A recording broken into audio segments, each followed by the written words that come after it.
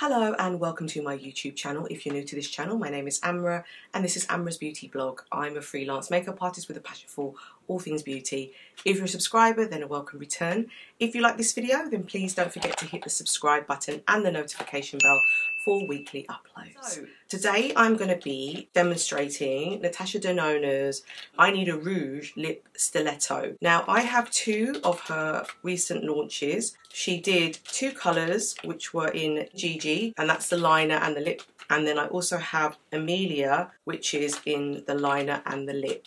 So I thought since I've just done a review on her Love Face palette, I would demonstrate her lip products. So let's start off with the colour Gigi, and this is how it looks. So it comes in a very cool container, and then you have a lip pencil to match. So what I thought I'd do is use the lip pencil, put the lipstick on straight after. So I'm going to line the lips with the pencil and then we're going to try the lip. So Gigi has been described as a ribbon red and Emilia is a true crimson. So this is Gigi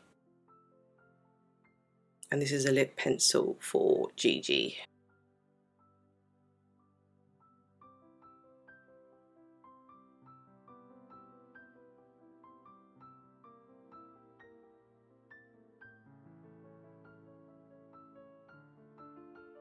So this is Gigi and it's a really lovely red that's kind of got a bit of orange to it actually.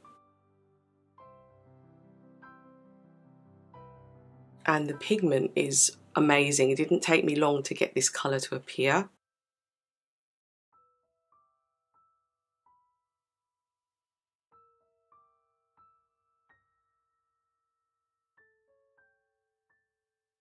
So here is the swatch of Gigi and the lip liner swatch.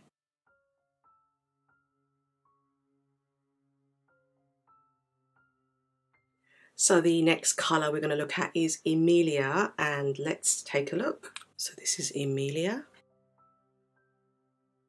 This is the liner for Emilia.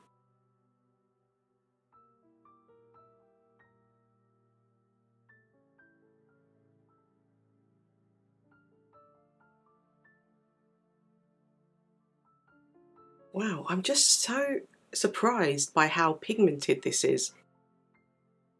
It feels really comfortable on the lips, just so you know, and it has a kind of matte finish. I don't think this is a sort of satin finish, but it doesn't feel too drying.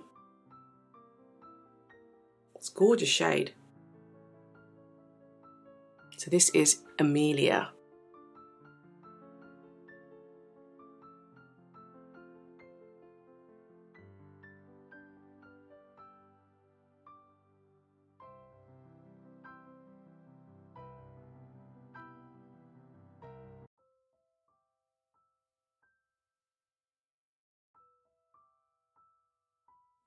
So this is the lip and hand swatch for Emilia.